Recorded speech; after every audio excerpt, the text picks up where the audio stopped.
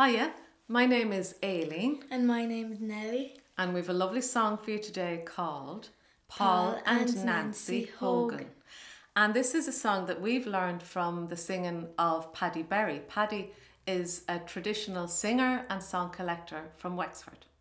So the first thing that we're going to do is sing the chorus for you. So are you listening? With my do-ra-ya, fall-da-diddle-da, do-ra, fall-da-diddle-dare-o. Now, what was all that about? Do you think that meant anything in any language? Did it now? No. Definitely not. That's pure nonsense. So they're just made up sounds or vocables, pure nonsense set to the air of the tune so that you can sing it.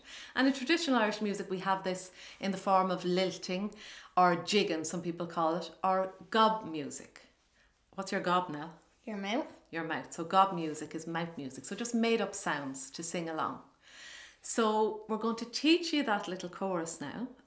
So listen first while I sing the line and then you sing it back along with Nellie. Yeah. So, with my do-ra-ya, fall-da-diddle-da. With my do-ra-ya, fall-da-diddle-da. Do-ra, fall-da-diddle-dare-o. Do-ra, fall-da-diddle-dare-o. Great. So now, let's put that together, those two lines. Are you ready? With my do-ra-ya, fall-da-diddle-da, do-ra, fall-da-diddle-dare-o. So we're going to sing the first verse for you so that you can hear it. And we're going to follow it with the chorus so you can join in. In Wexford town there is a place called Ballybogan, and in that place there live two maids called Pol and Nancy Hogan. With my do-ra-ya, fall-da-diddle-da, do-ra, fall-da-diddle-dare-o. So let's go back to that first verse then.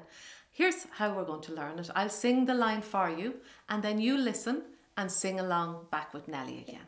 All right? So, in Wexford town there is a place. In Wexford town there is a place Called Ballybogan. A place called Ballybogan. And in that place there live two maids. And in that place there live two maids Called Pol and Nancy Hogan. Called Pol and Nancy Hogan. Let's put all that together and then into the chorus. So, in Wexford town there is a place called Ballybogan, and in that place there live two maids called Pol and Nancy Hogan. With my do-ra-ya, fall-da-diddle-da, do-ra, fall-da-diddle-dare-o. So we'll sing the second verse for you. Now Nancy bought a little pig, and she hired Pol to mind it. And just like any other little pig, it carried its tail behind it. With my do-ra-ya, fall-da-diddle-da, do-ra, fall-da-diddle-dare-o. And we'll teach you that now, so it goes. Now Nancy bought a little pig. Now Nancy bought a little pig, and she hired Pol to mind it. And she hired Pol to mind it. And just like any other little pig, and just like any other little pig, it carried its tail behind it. It carried its tail behind it. That's it. So sing it together with us now and into the chorus again. So, now Nancy bought a little pig, and she hired Pol to mind it. And just like any other little pig, it carried its tail behind it. With my do-ra-ya, fall-da-diddle-da, do-ra, fall-da-diddle-dare-o. Next verse.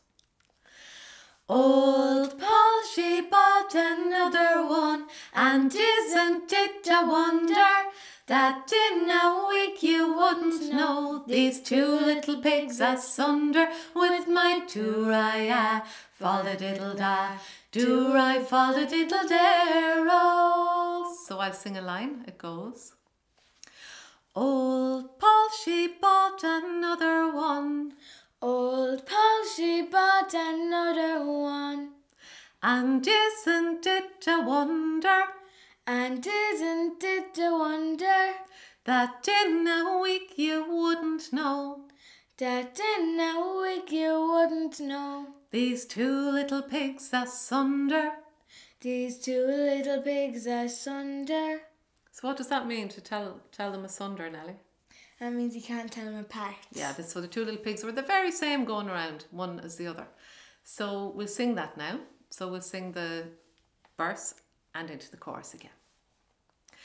Old Pol, she bought another one, and isn't it a wonder that in a week you wouldn't know. These two little pigs asunder with my do-ra-ya, fall-a-diddle-da, do-ra, fall-a-diddle-dare-o. And the next verse. Two cullions walking down the road, as the two little pigs were feeding, pulled out their knives, cut off their tails, and sent them home a-squealing with my do-ra-ya, fall-a-diddle-da, do-ra, fall-a-diddle-dare-o. So there's a word that comes up here and it's cullions, two cullions. So what does the word cullion mean, Nellie?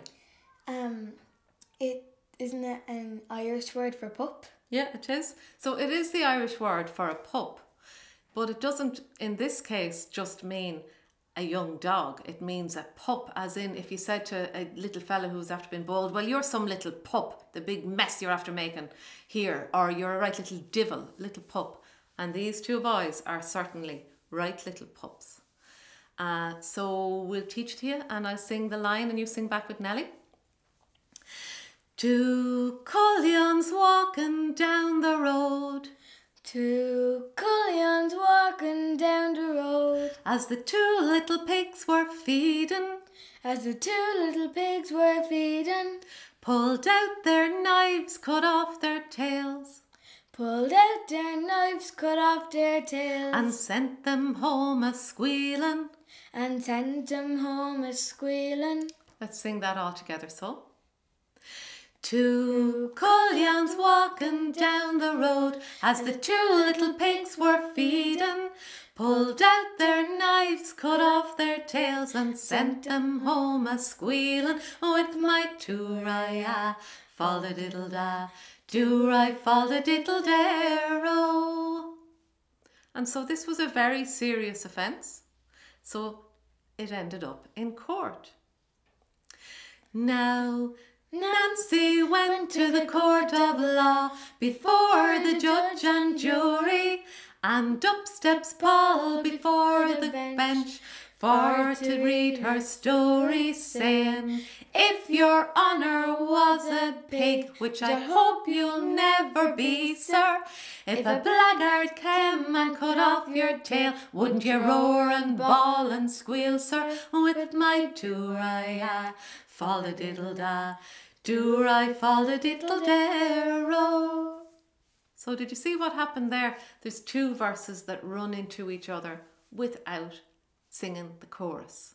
So what I'm going to do then is go back to that verse and sing the line again for you to sing. And it goes, now Nancy went to a court of law. Now Nancy went to the court of law, before the judge and jury, before the judge and jury, when up steps Pol before the bench, when up steps Pol before the bench, for to read her story, saying, for to read her story, saying. So we'll put that much together first. So the saying there is a kind of a bridge between the two verses instead of the chorus this time. So now Nancy went to the court of law. Ready? Now Nancy went to the court of law before the judge and jury, and up steps Pol before the bench for to read her story, saying. And this is what Pol says. So she's trying to get the judge or the magistrate to see it from the pig's point of view and from Pol and Nancy's point of view. She's standing up for them, and she says, "If your honour was a pig, if your honour was a pig, which I hope you'll never be, sir, which I hope you'll never be, sir, if a blackguard came and cut off your tail, if a blackguard came and cut off your tail, wouldn't you roar and bawl and squeal, sir?" Wouldn't you roar and bawl and squeal, sir? And a blackguard, by the way, in case you haven't heard the term, is another name for a right little pup or a little divil up to no good. So let's sing that verse. If your honour was a pig, which I hope you'll never be, sir, if a blackguard came and cut off your tail, wouldn't you roar and bawl and squeal, sir? So we'll skip the chorus there because you know it well enough. Move on to the next verse, and it goes, sing it with me? Yeah. The magistrate stood up and said, "Their rumps will soon be mending, and pigs will snore and fatten more without their tails attending." So it goes. The magistrate stood up and said, the magistrate stood up and said, "Their rumps will soon be mending, their rumps will soon be mending, and pigs will snore and fatten more, and pigs will snore and fatten more, without their tails attending." without their tails attending. So sing it together. The magistrate stood up and said, "Their rumps will soon be mending, and pigs will snore and fatten more, without their tails attending." We're near the end of the song now. Couple of verses left. Sing this one. It goes, "These two old women, Pol and Nan, they lived a life quite airy. There wasn't a word that ever they spoke, but every word contrary." So listen to me sing the line again, join in with Nellie. It goes, "These two old women, Pol and Nan, these two old women, Pol and Nan, they lived a life quite airy. they lived a life quite airy. There wasn't a word that ever they spoke, There wasn't a word that ever they spoke, but every word contrary." but every word contrary. Now sing along with us. Ready? "These two old women, Pol and Nan, they lived a life quite airy. There wasn't a word that ever they spoke, but every word contrary." So what do you think that was like if they were contrary all the time, Nellie?